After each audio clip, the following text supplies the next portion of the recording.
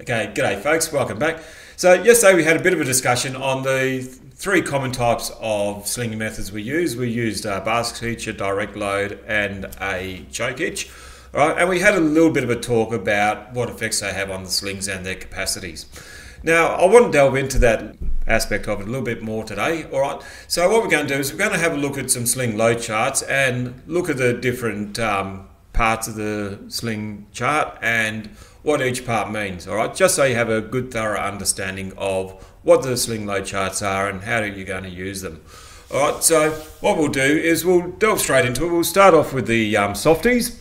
All right, so we'll bring up the chart for the soft slings. All right, here we go. All right, so this is just your typical chart. Now, these charts, they're pretty common. You can get them in a lot of different places. You get those little pocket cards you can keep on you. A lot of people will have them on their phone on different apps. All right, but it's a good idea to know what the different symbols mean on it and how do you actually read the chart. So what we're going to do is we're going to have a look at it and see what that exactly means. All right, so we've got our typical chart here for a softie. All right, so you've got your different configurations across the top, and we'll go in a little bit more into each of those. Down here you've got the capacity of each sling and what the typical colour is for those slings. All right, now most of your soft slings are colour coded, although you can't rely on the colour coding. You always go back to the tag just to make sure. So for example, if you're working in the theatre side of things, you'll find all your softies are black, so it's always good to actually look at the tag just to double check what it's good for. All right, so we start at the top here. You've got your different configurations. So you've got a direct load, so that's straight onto the hook and straight onto a shackle or an eye bolt, etc. So in this direct load, the capacity is going to be equivalent to what the working load limit is on the sling itself. So a 1 ton, you can lift up 1 ton, 2 tonner, you can lift up 2 ton, etc., etc. Now, the next one we've got here, that's just for a single sling on a straight lift with a choke. All right, so as I said yesterday, typically with a choke, you're going to reduce it by 20%, which leaves you with 80% of the capacity. So for example, on a 1 ton sling, you can now lift 800 kilos. Keep in mind that's just a single sling on a choke. All right, and 2 tonner, 1.6, etc., etc. Work your way down. So you basically just find what you're looking for. So if your configuration is a single sling with a choke and it's a 3 ton sling, you just cross them over and you find out what you're good for. So in that instance, you're good for 2.4 ton. The next one here is we've got a basket. Now with this basket, that is with the sling legs going straight up in a vertical position. So that might be if you've got it on a ram's hook and it's going straight up with no angle involved, or it could be if you're using a basket on a dual lift and it's going straight up to separate crane hooks as well. All right, so a basket hitch will typically just double what the sling's good for. So for example, a 1 ton sling, you can now lift 2 ton. All right, now these next few we've got here, we're talking about basket hitches, but where you've got an angle involved. So if it's basket round load and it's going up to a single point on the hook, you may have an angle involved there. So it's going to be a 30, 60, 90, 120 degree angle, whatever the case may be. All right. So if you have a 30 degree angle, all right, so it's not very much of an angle at all.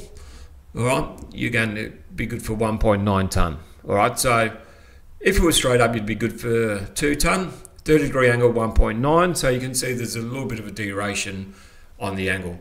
Now, as you come across to 60, 90 or 120, whatever the angle is, all right, remember it's going to reduce it. The bigger the angle, the less you can lift. All right, so if you go all the way to 120, all right, you're back to 1 ton using that basket hitch. So keep in mind, it's always a good idea to have a look at what the angle is when you're doing a basket hitch. Don't just assume it's a basket, you're going to double it. If you've got the angle there, you need to take that into account as well. Okay, now, as we go across, we've got 2 more left here. Right, now these are both 60 degree angles. Now, 60 degrees, and that is with a direct lift. Now, not necessarily attached with a ring, all right. It could be to independent slings on a hook as well. Now, with the 1 tonner, all right, at 60 degrees, you're good for 1.7 ton.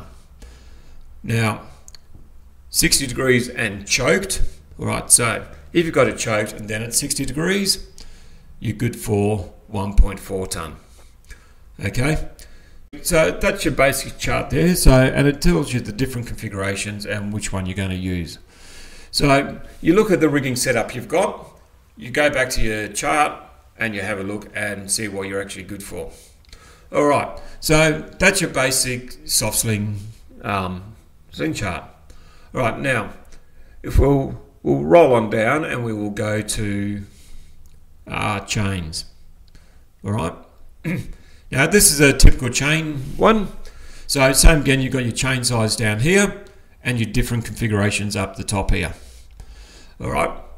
Now a straight sling, single leg, straight attached. You go to the side. So if you've got 10mm chain, you'll be good for 3.2 ton. Okay. Now this next one here, the adjustable sling. Now you'll see it's got a little asterisk there next to it. Now the reason that asterisk is there is whether or not you're going to derate it depending on the type of shortener you're using. Now we'll have a quick roll down here and we'll look at the different shorteners. All right, so can't quite get that down far enough. All right, let's bring these up a bit. All right, so there's 3 typical types of shorteners you're going to use. All right, now this one in the middle here, that's your grab hook shortener, but you'll notice there's no wings on it. Right, this one here with the grab hook, it's got those little wings at the base of it, which spread the load across the link. Now, if there's no wings on it, it's typically going to need to be derated. All right, with the wings on it, it won't. All right, so with this asterisk here, that's assuming it's got wings on it, which means it doesn't need to be derated. All right. Now you can also get these clevis type hooks or grab hooks. All right. Now these ones, there's no deration on these either, but be very careful how you use them. All right. Make sure you do put the bottom of the link sitting in the bottom of the hook. All right. I have seen a few mistakes made on these ones. All right. Now, if you are going to make a deration, all right, it's typically going to be on the chain tag itself. If it's not, that deration is usually a 25% deration. So it's a similar deration to as if it was choked around the load as well. All right. So that's the reasoning behind that asterisk there, because if you're not using one of these types of shorteners and you are using one without the wings, you are going to need a deration on it as well. All right. But if you're using one with the wings or the clevis type, then there's no deration involved. Okay, now we've got a single leg reeved sling. So we'll stick with our 10mm chains. So if it's a single leg and reeved, now you'll see that little D shape, how it's not square, it's not round. That means it's going to be the same on both a square load and a round load. All right, so that's the reasoning behind that little diagram there. Right, it's not if you're picking up something that's shaped like a D. All right, so square or round, you're going to be good for 2.4 ton on a single leg. Now we've got our straight sling with the different angles. So we've got 60 degrees, 90 degrees, 120 degrees. All right, so 10mm, 60 degrees, 5.5 ton, 90 degrees, 4.5, and 120 is 3.2.